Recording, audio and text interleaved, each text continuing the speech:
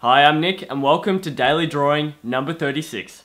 Today we're drawing Jared Leto's version of the Joker from the new Suicide Squad movie, which should be coming out pretty damn soon. Let's get into the drawing, it's gonna be awesome.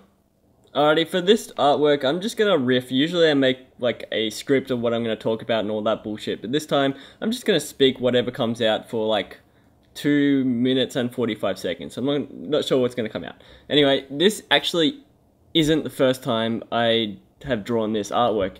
From this artwork you may be saying, wow, he's a really good artist, oh my god, he should be President of the United States of America. But actually, no.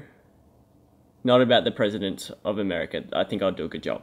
Anyway, I'm not that great because the first one that I did, it started off exactly like this artwork. It was looking awesome, I loved it. The outline and the shape and the color was really cool. However, I went a step too far and you see that space on his forehead and on his cheeks and things like that. I went a step too far after I finished it and I colored that in another color and it completely ruined the whole thing and I was shattered. So I just had to start this artwork again. And that's probably why I didn't upload on Wednesday, which I'm supposed to, and it's going to be on Thursday instead.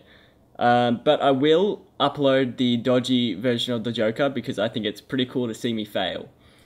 Makes me look human, which I certainly am. And right now I'm just doing the Joker's dental work, and he doesn't have that great of a hygiene in the mouth area. His teeth are a bit cracked and, you know, gold, I guess, in the movie. But I think I did a good job trying to fix him up a little bit.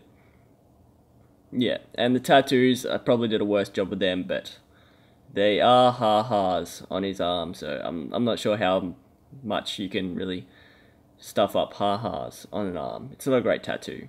The Joker, but it's the Joker, so.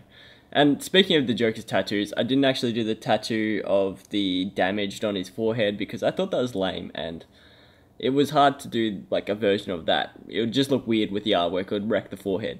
And speaking of which, did you know that someone actually got the word damaged on their forehead tattooed on because they saw him in the trailer? They haven't even watched the movie yet and they got it tattooed as a tribute. Oh my god. Why? What's wrong with people? What is wrong with people?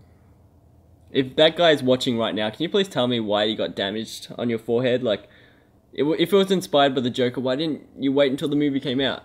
That's all I want to know. Anyway, thanks for watching. I'm going to upload the version of the failed somewhere else in the future.